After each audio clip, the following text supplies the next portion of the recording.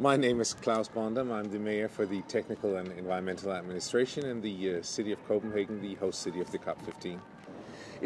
Basically it's a structural change we're talking about, and I think that is probably the most important message to get through, that if you want to achieve lowering the CO2 emissions, you have to work with some structures in our cities. How do we supply the energy? How do we transport ourselves?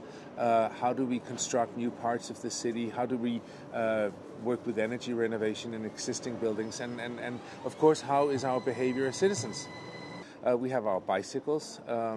About 40% of workplaces and study places in the city of Copenhagen are reached by bicycle every day, and over 50% of the Copenhageners use their bicycle every single day throughout the year, including me on a rainy day like this.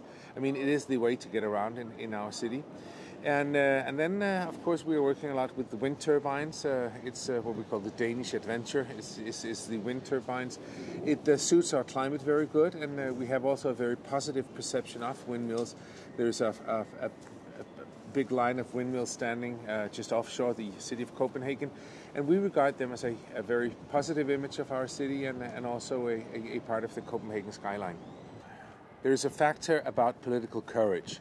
You have to have a local government or a national government that actually has the courage to take some of these initiatives that, they might only work a little bit tomorrow or next year or in 2 years' time, but you have to have a 20-25 years perspective on this. One of the things that the City of Copenhagen has worked a lot for is to make sure that the roles of cities and local governments are implemented in the Copenhagen Agreement. And especially if the heads of states want immediate actions, then they should look to the cities, because we're the ones who can provide the immediate actions actually.